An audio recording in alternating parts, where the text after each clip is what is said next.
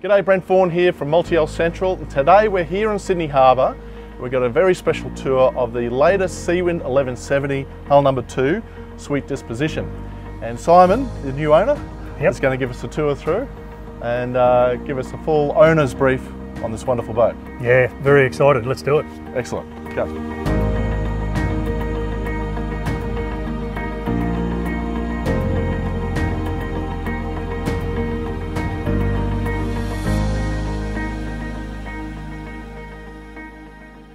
So Simon, why don't you want to show us through this wonderful boat? And this is hull number 2 being quite a difference. Well look, Brent, I think the finish on the boat to start with is just, it's more than we expected. Early adopters normally have some challenges, but look, we love it. For a start, one of the things is the electric windows, which, you know, on the 1260 and all the other Seawinds, they've got these electric windows. Which on Tulas are pull-out manual windows. Yes. Like we see on Seawind 1160 lights and so on. Yes. But this has sort of moved up into the next level of fit-out and quality. It definitely has, and the other, it's actually wider here from the smaller windows, pull-in windows. This is significantly wider, which gives us tremendous vision whilst sitting here at the helm station. And it's on both sides. The drop-down windows are on both sides, and it was something that we really liked when we chartered 1260s ourselves before we made our decision. First class, love it, love it. I think the trim here on the doors just gives it that little extra bit of class, a really nice finish. It takes away from the all white, and I think it looks really, really good. The table is very different. It's got the maple finish. Just the quality, it just gives it that better presentation. Makes it feel a bit more luxe. Certainly impressed us the minute it arrived. It's a nice boat to be on, isn't it? It's a lovely boat to be on, and having sort of sailed in the harbour and also around Moreton Bay, it's just been fantastic. It's just you just had a couple of weeks up there, floating around. And having a ball. All sorts of conditions. There was motoring conditions, and then some fantastic sailing conditions as well. But the livability of the boat, the space with the headroom here. I mean, you and I are both sort of 6'2", 6'3". Well, you're a tall. There's just plenty of room, and again in the saloon, plenty of room, and the space, it feels bigger than it actually is, and that's what we've really enjoyed. Well, I think you're right there. That's one thing that impressed me when we got on the boat, is that extra height through the headroom in the coach roof here. You certainly get that extra volume effect. So. And that's reflected down on the hulls, and I guess we'll go down there later. Is again the space that is in this boat, how they've used it. It's just impressive. It's a great boat. We're thrilled to bits. The seating here, which I think is fairly similar, isn't it? Electric winch. Yep. So electric winch, other standard winches on this side, and obviously you can sit forward and back on this if you want to, and look in whilst we're up in Moreton Bay. We did a lot of that, sort of sitting back here and looking back while we're anchored up. It was just lovely. Just the versatility of the boat. So it's a pretty big ice box in there as well. It is a good size ice box. Plenty of ice, cold drinks, all works. And you added a barbecue behind us there. Yes, we did. Retrofitted that one. And we put that on afterwards, and that's great for pork roast. That's very soon. Yeah. Masterful It was job. great. So you've done a little bit of sailing on the boat around Sydney and Moreton Bay. Yeah. How's it feel to sail? Look, it's really easy. I wouldn't say that my wife and I are the most experienced sailors, but the boat is easy to sail. It doesn't cause problems for you by getting out of control. It's just a great boat. And this is a stepping stone into a bigger plan later on down the track. Yes. We have another plan. It's all in the Seawind 1370 sort of style, but. This is the beginning, and I guess the good thing about this is it gives us a great opportunity to experience a very, very similar boat, and certainly a similar boat design. And if this is any indication, happy days. And just also to give some context, this boat's being run as a charter boat here in our Sydney base. Yes, yes, and so we're using the cruise club to sail on the boat. We get an opportunity once a month to sail ourselves, but apart from that, we get people in the cruise club using it, and I think they enjoy it just as much. And the cruise club works really well for us. You know, it's a way of covering costs and also enjoying a great boat. And gives you a financial return Absolutely. along the way. Absolutely, yeah, and gives you an opportunity to do other little things that you might want to do to do any upgrades or anything else with the boat. So yeah, it's a really good idea. Yeah. It's a really good idea. Awesome. All right, well, why don't you show us inside? Maybe take us down through... We may as well start where all the goodness happens, where Nick performs her wonders in the galley. From the pork roast to the side trimmings. That's exactly right.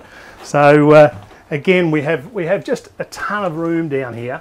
You know, two people can, you know, walk past. There's good bench space, outstanding cupboard space in here. Good sized freezer, again nice flat space. The fridge, no freezer in here, so it's all fridge, which is just tremendous because I think it's better than the offering with the freezer. It just gives you that little extra space. Great oven. We've used that a couple of times. Just get it up to heat. Once it's up to temperature, it'll cook all day long. It's tremendous. Yep. And again, you know, stove, yep. Yeah, 3-burner stove, and just again the space is nice. We put in a fan in here just to you know, put a bit of air through the place when we're cooking, and of course the vent above the window above the stove again allows you to sort of you know, any sort of cooking smells or anything like that you want to get rid of. Yep. So works out really well. And what do you think about, you know, the galley down? I mean, there's a lot of debate, galley down, galley up. Oh, galley down's no good, you know, because you're hidden down and you're trapped down below, but it's pretty open down here, isn't it? Yeah, look, really good question. Galley down we've always liked. Don't mind galley up, but we have no issue with galley down. The way this boat has been designed now, you've got this massive space. That would be close to 600, I guess, here. And I'm looking straight into the saloon, so I can be involved in any conversation. I can see the helm station here, I can see the helm station there. So, you know, from a entertainment involvement perspective, there's no issue with galley down. It's out of the way, and it actually gives us more living space up there for sure. So you can get all the dirty dishes out of the way, and the butler's so it always looks clean, Brent. Yeah. It's a big galley, right? For a 39-footer, it's huge. It's a big galley. It's a big galley, and look, you know, we were used to the 1260s that we chartered. We were a little uncertain as to what to expect, certainly being hull number 2. I said it before, we're thrilled to bits. It's a great boat, it's well built, it's functional, and this area here I think is better than any of the other boats. I haven't seen well, obviously 1370s up, and this one, all the galley down, this appears to be a bigger space. You certainly notice in here the extra room in the beam through this hull and the headroom, right? Like headroom. Yep. Compared to some of the other models, this is where you feel some of the extra volume. Yeah, certainly, and you know, the floor being flat all the way through. Particularly, you notice that in the owner's hull on the port side. You know, it's just easy to move around. Easy to move around. All right, so then we've got the midships guest cabin, and again, plenty of headroom there. We've elected to. And it's purely personal choice. We've elected to put fans in, 2 fans on each of the cabins. It's not a lot of money for the extra bonus of air movement that you actually get. So you can sit up easily in bed, and that's what we really enjoy, the opportunity to be able to sit up, and our guests can do that as well. Plenty of storage in here. I wasn't going to open that one because I think there are things in there. Yes, there's things in there. Under here, behind the door, there's another sort of hanging cabinet. Yep. Good shelf space here with fiddles so stuff doesn't disappear, and a really big, you know, head. So, you know, if you like, I can stand in there and sort of give you a perspective. So this is always a good test, having Yeah. Big man on the boat. That's Make sure you can fit, because it's a problem I have. So it's perfect. You know, for a guest head, it's tremendous. And the shower extends out of Yep. the venue. Yep. So the shower, and if you want to, you can actually mount it either here or here. Put a permanent mount. We haven't as yet, because obviously it's not, you know, our point of focus. But yeah, it can be done. Cool. We like the ottoman as well. Like on the 1260, gives us an extra seat at the table if that's what we'd like. If that's what you'd like to do. Nick also, she likes to lay down and read, and you can do that. And of course, even under passage, you can do that. That's as well. the favourite spot under passage, isn't it? Yes, yes. Stretch out.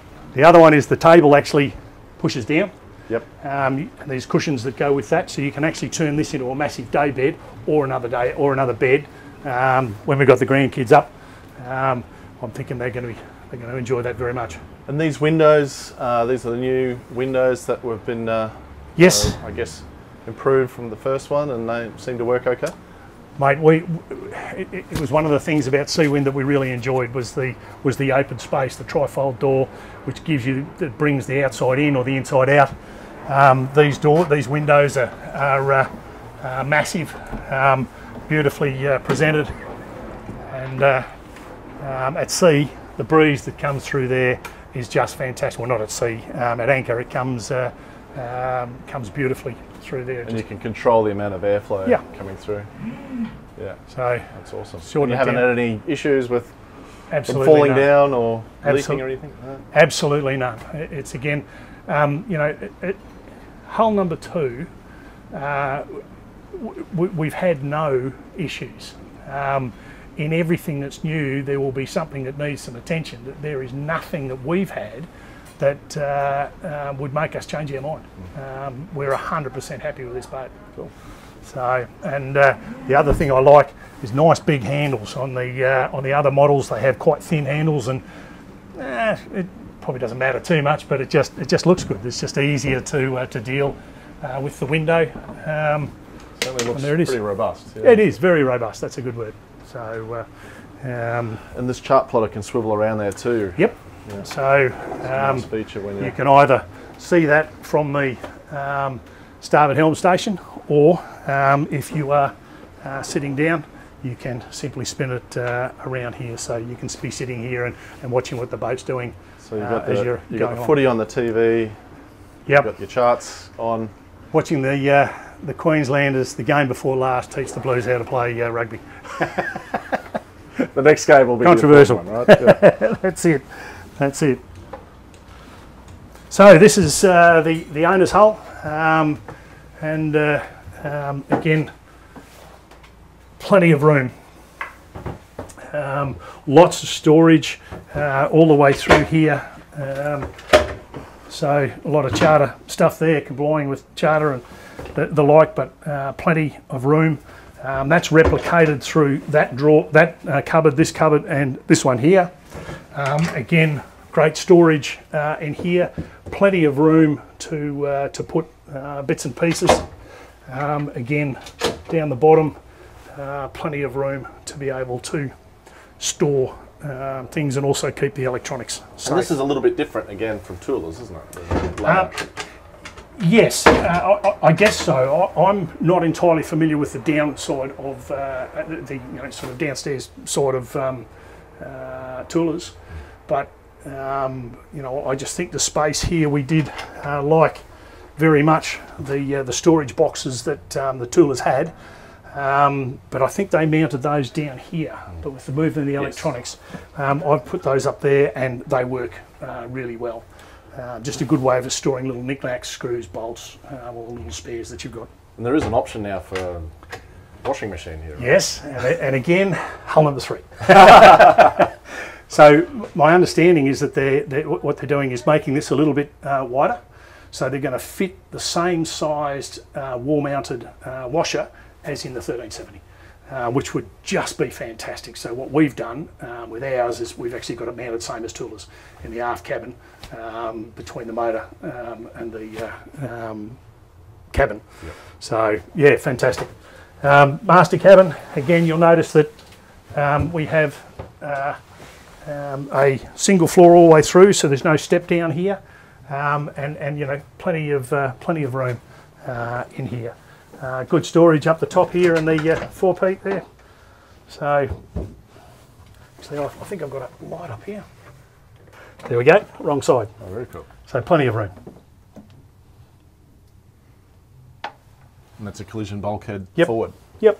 And as you can see, I don't use the light very often.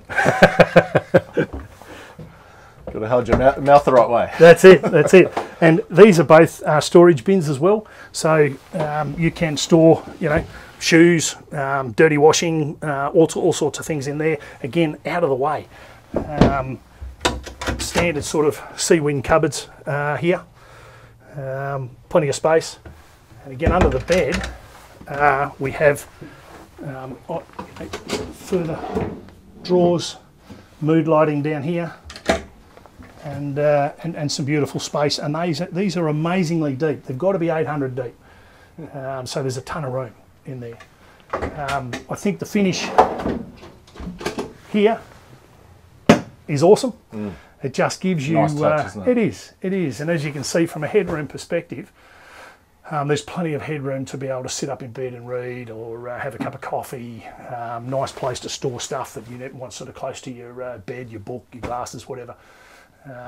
It's just fabulous. And the vent at the top here has a fly screen option, so you can have the have your hatch open and the fly screen, or you can black it out altogether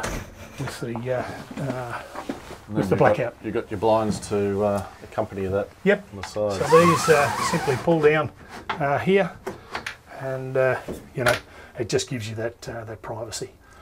And then a nice view. Oh, it's a fabulous view in the morning.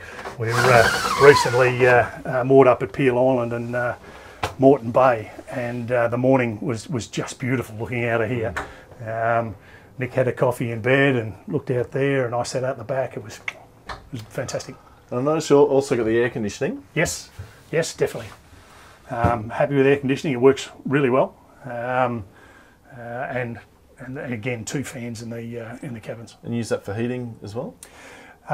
We haven't as yet, but the way I'm feeling at the moment, if we were going out today, that'd be working. I think it's been in use. So, so plenty of room in here. You know, obviously there's some things here with the electric winches just here, but you know, sitting down at sea, you can sit down here. There's plenty of room. You can direct the shower head however you like. I've had showers here underway, sailing up the coast, and also at anchor, and there's plenty of room. And again, you know, I don't mind a pie. I'm a big fella. So and of course the engine bay in there. Do you want to have a look at that? yeah, open up real quick. So you can actually get in and see and access and see what you're doing. Here we are, back up in the saloon. Well, why don't we have a look on the deck? Yeah. And check out the sailing hardware. One of the things I like about this is the cleanliness of the decks. There's no lines. Yep. The lines are basically captured here, but you've still got plenty of space to walk along, which is another, with this new 1170 design, is another really nice benefit. It's a big deck. It's a really big deck. That's flat, isn't it? Like and you know, we've elected to sort of put a couple of bean bags here, and let me tell you, it's pretty nice. You know, evening drinks are pretty good, pretty darn good. And the chairs on the pulpits. Now, are they dolphin seats or champagne seats? Depends on the time of day, doesn't it? That's right. But you know, again, it's just a lovely spot and plenty of space to look around the boat, experience, you know, where you're at sea. So Simon, you've got the full sailing suite on this boat. Yeah, so we got the carbon bowsprit, which allows us to fly the asymmetric spinnaker, and we also have the screecher. The Screecher is it's just a great sail. It's easy to use, light winds. It's awesome. Which runs off this furling. Which runs off that furler, yeah. So very easy to do too. It simply slides into the furler on the clip. Yep. This clip here, you slide it in here, and it just locks away like that. Perfect. So it just makes it easy to operate. And you've got the self-tacking jib. You wouldn't be without the self-tacking jib. Yeah. As a racer, I'm a very good cruiser. Well, you've also got the clue control. Yep. That allows you to trim your traveller distance. Yep. So you got your cars there, and then you can adjust your traveller as you go from the port helm. And then so the main halyards are back, but we've got the forward, the halyards here for the jib and the spinnaker, isn't it? Yes. And then Screech as well. Yep. Yeah. Yep. With a winch on the mast, so that's a little bit different to some of the other Seawind models. But there's our jib, and there's our that's our spinnaker, and that there is our Screecher. It's got quite a big flat deck up here, hasn't it? On the yep. Very safe. Coach roof. Yeah. Very safe. Like you're out here, and of course you're still going to get a bit of movement, but there's nothing really to trip on. All these are smooth, so they're flush mounted. Yep. Which make it a real benefit. Obviously, you don't walk on them, but you don't run the risk of stubbing your toe or tripping over whilst you're out here. 2 water tank fillers. There's 2 tanks, 520 litres. There's the bottom 300 and the top 320, and the bottom and the top 200. Good size storage in here. So sails, other bits of kit, toys. And we got the winch locker.